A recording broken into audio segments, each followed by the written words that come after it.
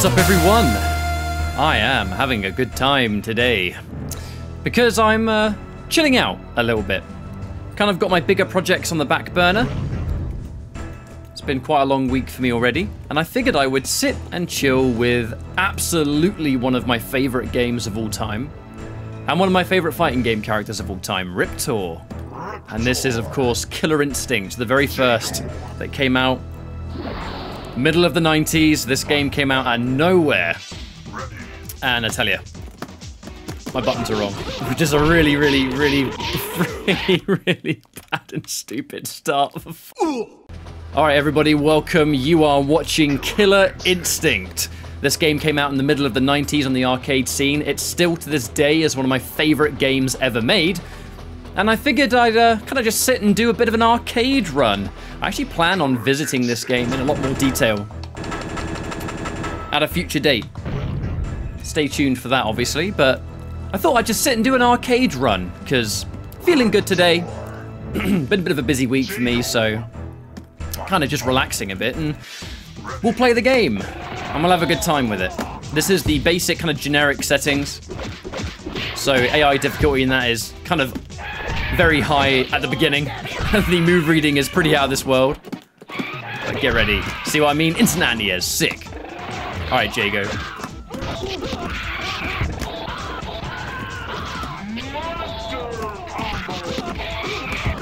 I have extremely fond memories of this game. I'm playing it on emulation for those that want to know.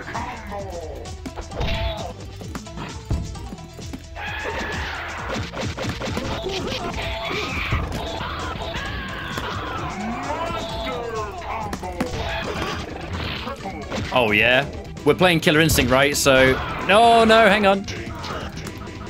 Eat this.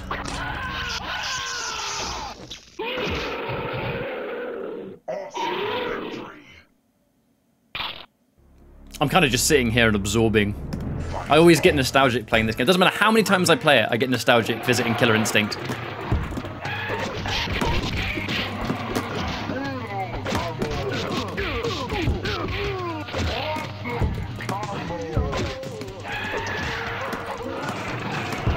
The AI, obviously, you would fight the AI a bit differently than you would a real human, but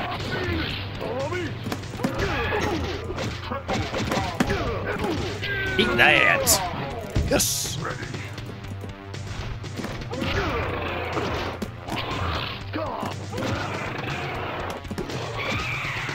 Why am I trying to fake out overhead the AI? That's not gonna work.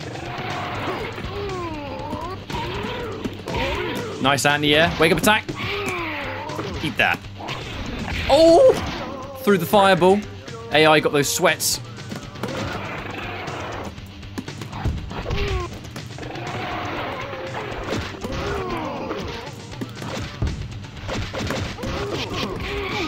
Hey!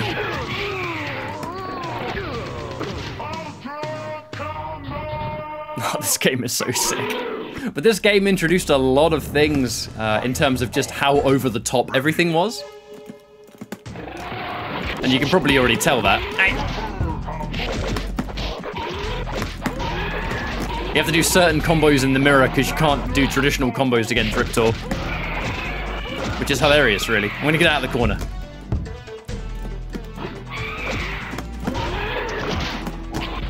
Take that.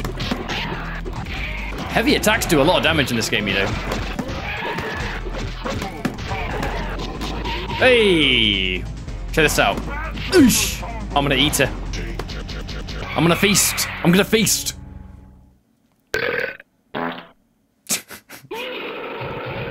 I am merely a child when it comes to sense of humor.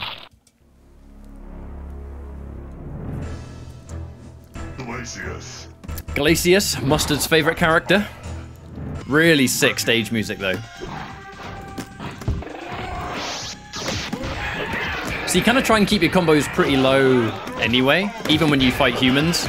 You can do gigantic combos, but the longer the combo is, for the most part, the more opportunities the opponent has to just break, which we don't want. The AI will absolutely combo break you as well, and it does damage. I don't want to give them free damage.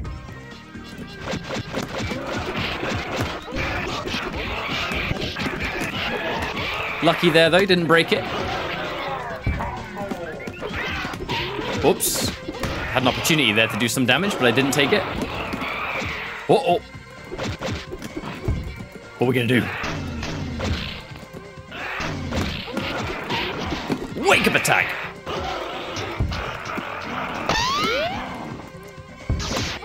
I realized I've forgotten how to do humiliation. How'd you do it again? Let me double check my notes.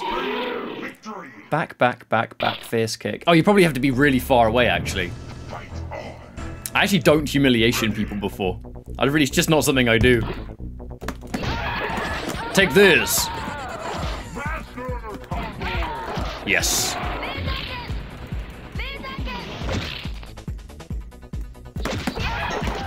So you kind of just interrupt them at the moment. When it comes to the AI, you kind of just have to play by their rules a bit.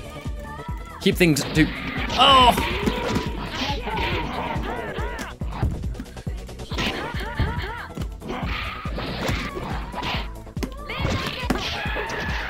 I didn't have charge! Eesh! Combos off the overhead, I see. I see you, I see you. Gotta be careful because they can just do projectile. She has a projectile immune charge that goes pretty far. Oh, I meant to jump over it. Okay, we might be okay. Yes! AI Orchid is always a weird one. Always, always, always. There's so much to explain with this game and how it works that I definitely won't be able to squeeze it into a kind of while playing live scenario. But for now, we're going to just sit and chill and play, see how far we get without losing. I probably will have to use a continue, especially once you hit the later stages like idle. Idle is cheap. AI does not really break that combo. That's why I do it a lot. AI does not break it all that often. See, look, the second I do a link, they break it. Wake up attack. Hey! Mash, mash, mash, mash. That's right. Whoop, no breaker for me. I tried. Wake up attack.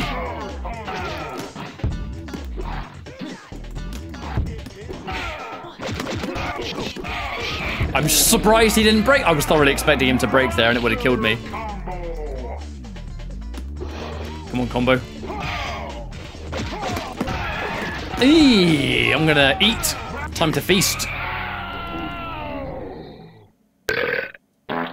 See, I really thought combo was gonna combo break me in that first round, because they do. At this point in the arcade, they always break you, and the break does a lot of damage. Combo breaker gives you some new mechanics and stuff too. A lot of people don't know that. Take that, Cinder. AI Cinder, he jumps a lot.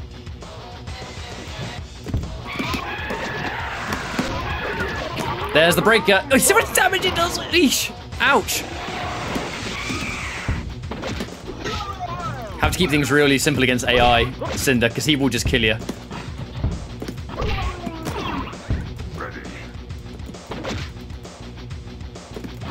Instant read. No break for you, Sonny Jim. Hey, that killed me. Ouch. I'm fine. Whiff that all you want. There's no meter in this game. Whoa! That's not supposed to do that much damage. To this. Can I knock him off? Is he off? No! We're off axis. I wanted to knock him off the stage. We didn't get there, though. I'm not doing too bad. I'm about to hit the sub-bosses. Got to get through Saberwolf first.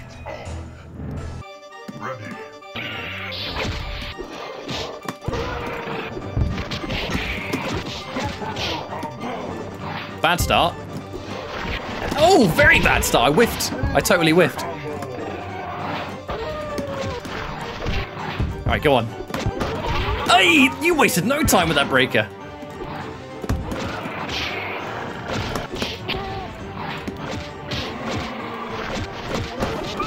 All right, here we go. Gotta get out of the corner. Gotta do a bigger combo. Jump. I'm probably dead, but we'll try. No break. Come on, do something I can punish. Do something I can punish. Yes.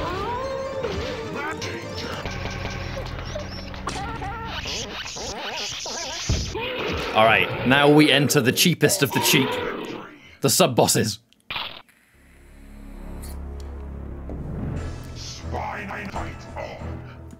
Right. You kind of have to ignore combos completely against the bosses. Like Spinal, lots of jumping. Lots of heavies. It's gonna look weird, but this is just what you have to do.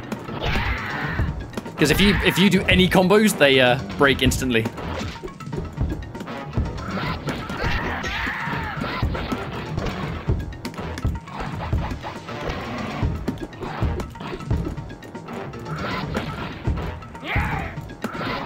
I'm jumping around like a premium online warrior right now. You have no idea.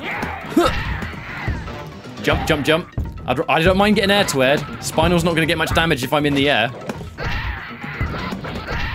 Idiot. The funny thing is, the AI is so used to... Oof.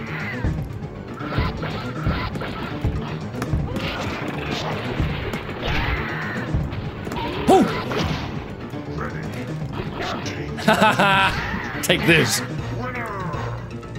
Considering the AI does nothing but move read you in this game, jumping heavies are a hilarious source of damage they can't challenge. Fulgor is the same. However, with Fulgor, you can basically block him to death. But not from that range. He'll do punishable moves, but you have to punish him with single hits. Just trust me, it's the way it is. Oh no! Whew. Block, block, I don't care. Yep. Teleport into uppercut is something he definitely does. Yes! Alright, here we go, here we go.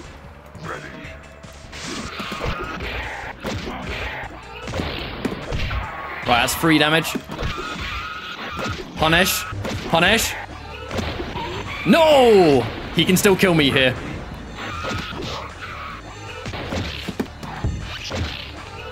Punish and then kill him. And now it's final boss time. Now I will lose here, I guarantee you. How many times I don't know, but Idol is the cheapest of the cheap.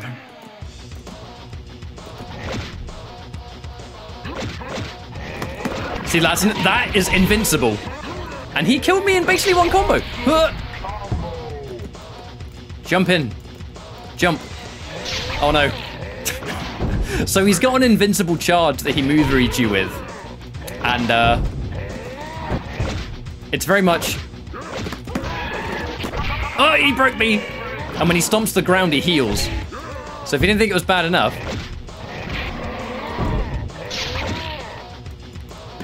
Eesh. Oh, he hit me in the feet. Well, that was a disaster, wasn't it? Let's go again. So, it takes a lot of tries. You can manipulate Idol, and I'll probably get around. I'll show you that later on, because it is funny. I actually risked my whole life bar doing that sweep. That's the invincible. Oh. And he's healing it all back. Oh, he's so cheap. Oh. This was the 90s, folks. This was this character. What? That was a single projectile. Did like a third life? I'm never used to it. And he's just going to heal it back up. See, oh, God, it's just Invincible Headbutt City that he's move reading with. So cheap. So cheap. So, like I'm trying to say with him kicking my ass, this boss exists to take your money. I'm going to change color. Become green. Green's the secret.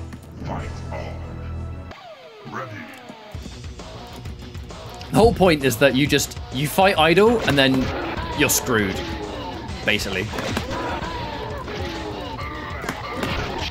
Look, he broke that. I didn't even do anything. Jump. Come on, dude, jump at me. Jump at me. If I can just get this life bar.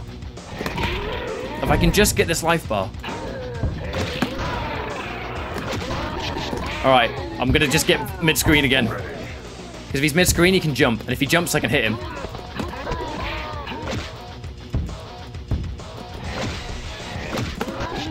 I meant to do fireball!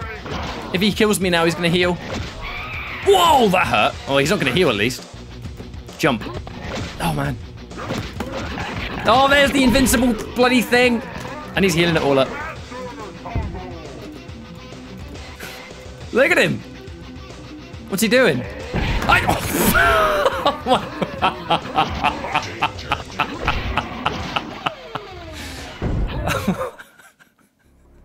I was waiting for him to make a move. I got faked out so hard. Blue time. It's time to be blue.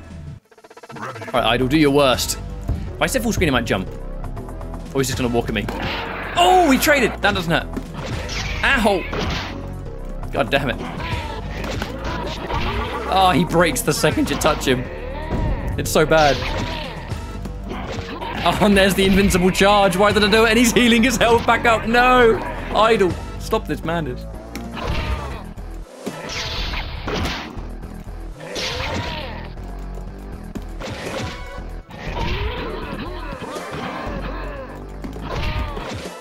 I might just jump. Hey! So this is basically just my growing up with Killer Instinct coming to pass. It's just, this is what it was like. You do really well getting up to him, and then he just absolutely kicks the shit out of you until you eventually kind of just get lucky. Jump. I'm gonna jump around. Ow! What? That's so much. Oh, God. All right, jumping's not the key. Ow. Invincible. Aish. At least he's not. Oh, I'm about to say at least he's not stomping, but he's got full health. Why would he? Oh! Idol, you cheap. Aish. Charge. God's sake. All right, that's okay. This is all right because I have a secret weapon. This is. Let me just give myself some more credits. You want to beat Idol, this cheap character? This is how you do it.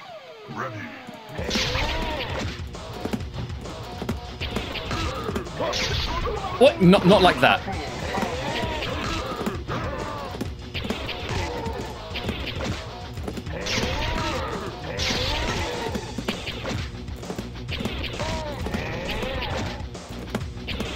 Who's cheap now, buddy boy?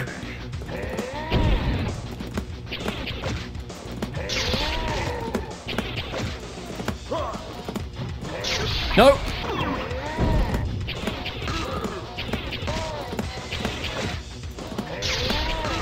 I can be cheap too.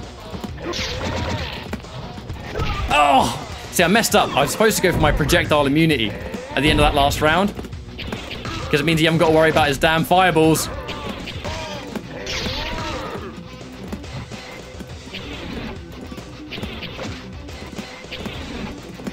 Noi!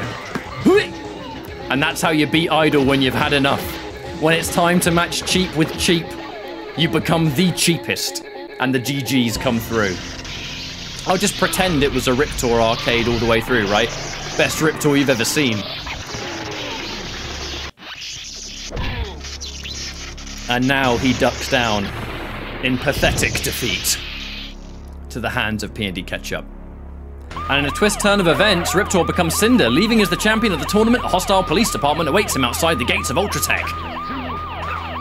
As no stranger to confinement from his former life of crime, Cinder has no intention of being imprisoned again. Using his newly acquired power, he easily evades the capture attempt, leaving his potential captors in his wake. And he goes to live in a volcano. Look at that. Picking a location suitable for his current condition, he ponders his next move. And that is going to be the ending of Cinder and the end of this Killer Instinct arcade run. I'm going to let the credits roll here, though, because this was such a sick game. It really was. Nothing but fun memories about this. I grew up with the Super Nintendo version, but the second you discover, you know, when I was a kid, I had no idea this was even based on an arcade game. Like, I thought the Super Nintendo version was the game. Obviously, you get older and you start to realize, oh, wait a minute, no, there was this entire more powerful version of this game that I've spent my whole childhood playing, and now here we are. There's a lot to Killer Instinct, and this game competitively is really interesting, something I do plan on covering one day. It's just right now the timing's not quite right. I've got a lot of things going on work-wise and other videos and stuff, but I have some special stuff planned for the old Killer Instincts, let me tell you. Thank you so much for watching, enjoying this kind of sit-down arcade run with me.